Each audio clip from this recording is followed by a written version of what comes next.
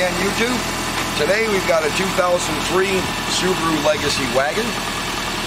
It's the EJ25 2.5 liter.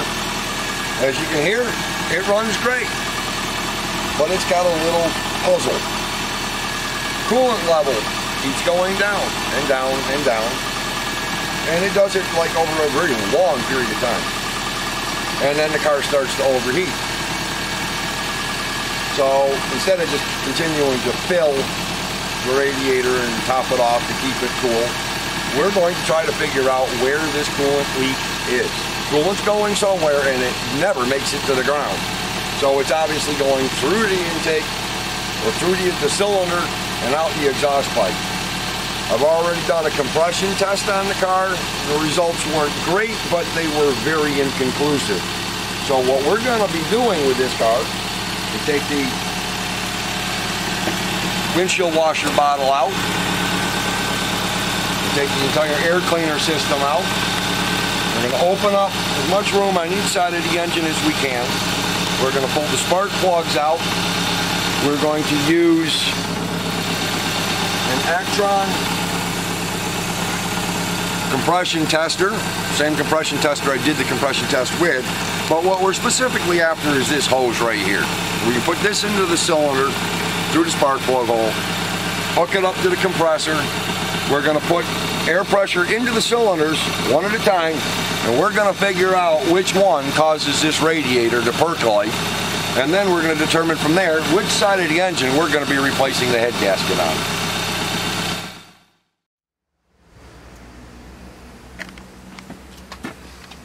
Alright, just to cover a couple of things. The car's been losing about a half a gallon of coolant, probably 200 to 300 miles. Best I can guess. So while we're taking all this stuff out, I just wanted to go over a couple of things real quick. We verified there's no chocolate milk or anything like that inside the oil cap.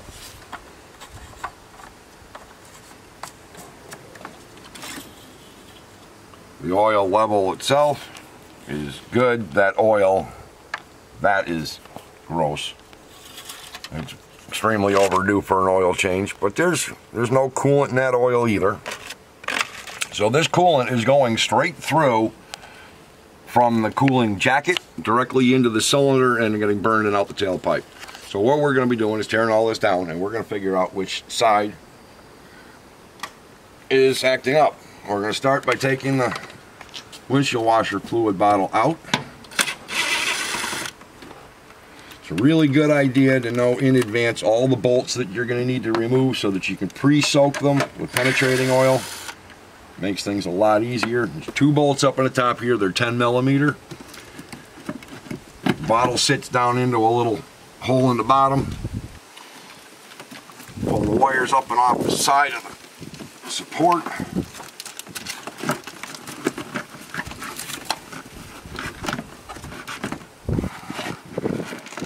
Out from underneath the fuel pump, or fuel filter.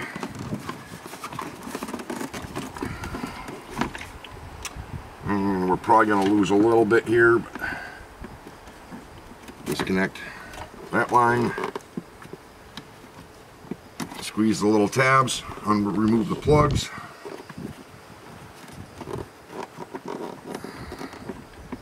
Some don't like to release.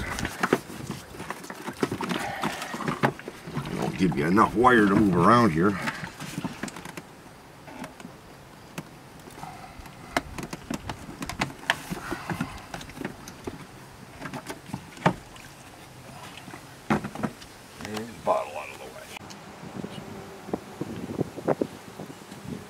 The reason we're removing this windshield washer bottle is so that we can get down in here to these 2 spark plug caps.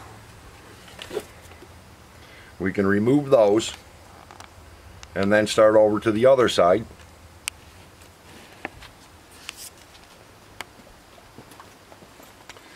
We're going to take the air cleaner out, whole air cleaner system, all of this. Somebody put a piece of screen on here probably to keep leaves or moths or something from getting sucked into the intake. fine by me, but I have to remove this to get to the bolts underneath. We start back here, again 10 millimeter. And you want to be kind of gentle with these. Where I am, I'm up in the Rust Belt. Everything up here corrodes all the heck. So basically that's the biggest reason for all the penetrating oil, is you need to get all of this stuff soaked, get all of that corrosion.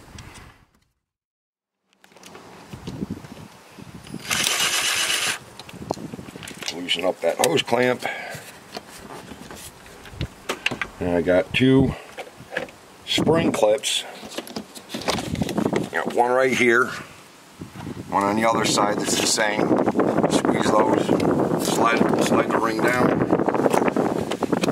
decouple the hoses.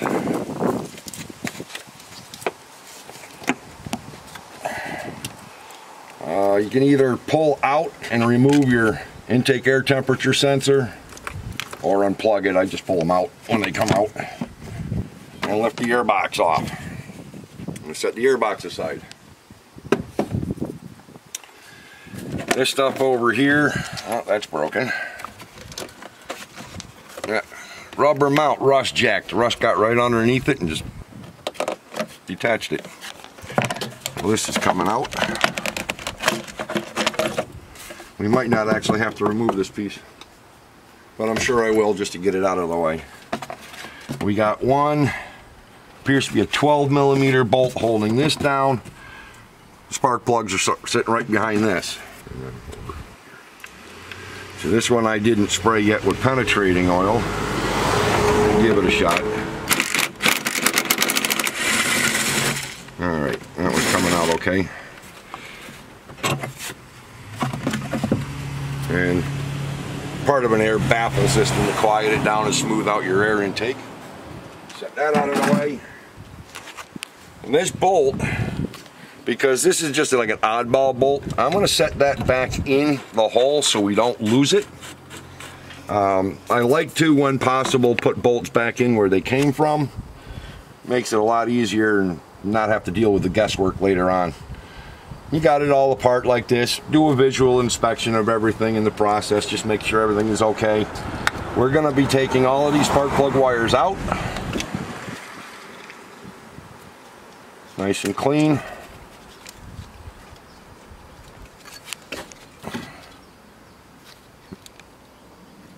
And a little trace something, but otherwise there's no oil on those. Now we'll get over to the other side of the car.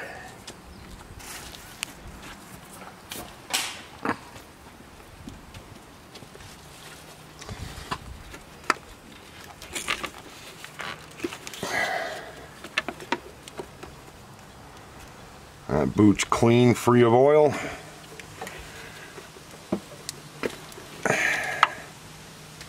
That boot's also clean and free of oil. So next we're going to take out all the spark plugs. Okay, when taking out the spark plugs, I like to use a swivel. It really decreases the chance of you breaking the porcelain of the plug. We got 3 out of the 4 already out. They're brand new spark plugs. They were put in probably maybe 3,000 or 4,000 miles ago. I don't have the little rubber thing in there anymore that pulls the spark plug out for me. So the trick is use your spark plug boot, push it down in, pull it back out, and pull it out. Okay, now, with all engines, when you're standing in front of it where the belts are facing the engine, the cylinder that's closest to you is always cylinder 1. In this case, this is 1, this is 2, 3, and 4. It's also labeled on the top of the coil as such. I put all the spark plugs on each side of the car, over here and here according to the cylinders, and over here. Always take a really close look at your spark plugs because they're a really good diagnostics tool. These spark plugs are, like I said, they're new, and they've got some carbon built up on them, but it's just black and it's dry carbon. This one here, a little bit of discoloration. This one's been running probably a little on the hot side, but it looks fairly clean. This one over here from cylinder number 2, it almost looks like there's a little bit of a white chalk. And that white chalk might just be from coolant. No, there's no real excessive carbon buildup around the plug right here. Where the other ones, cylinder 4, has carbon around it, but it also has a little bit of like a white tinge to the top of the ground element.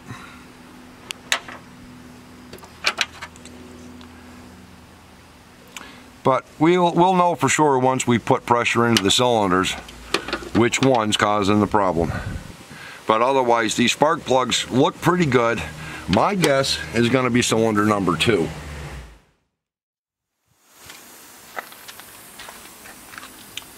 Okay, we're going to be using the Actron Compression Tester Kit.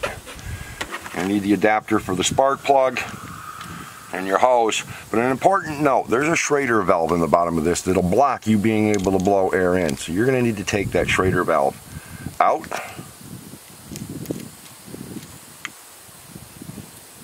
You don't want to lose it because you're going to need to put it back in for compression testing. Thread the adapter on.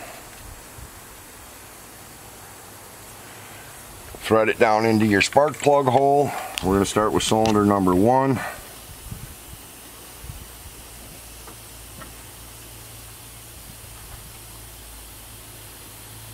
Got it in snug. Take the hose, we're going to couple it. Now, because I don't know where this engine is as far as top dead center, compression stroke, exhaust stroke, I don't know what's going to happen when I hook this up.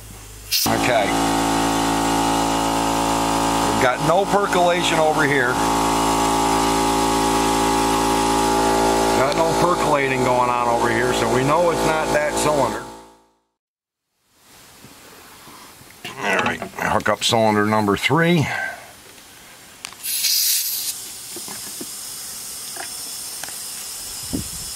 Again, over here at the radiator, nothing going on.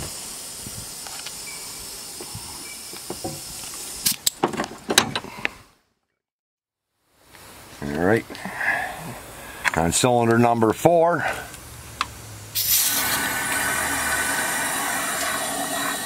you hear it coming out the intake, so I got to rotate it 180 degrees.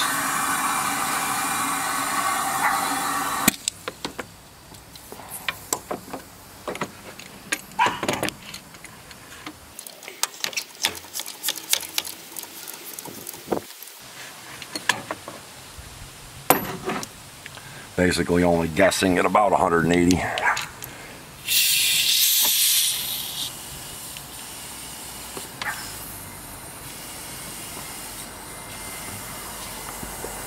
All right, and again, nothing coming out of the radiator. Now we're in cylinder number 2, the cylinder that I suspect has been the problem.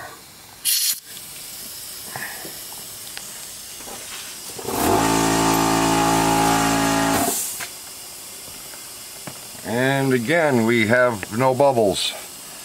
That's a problem because we know we're losing coolant.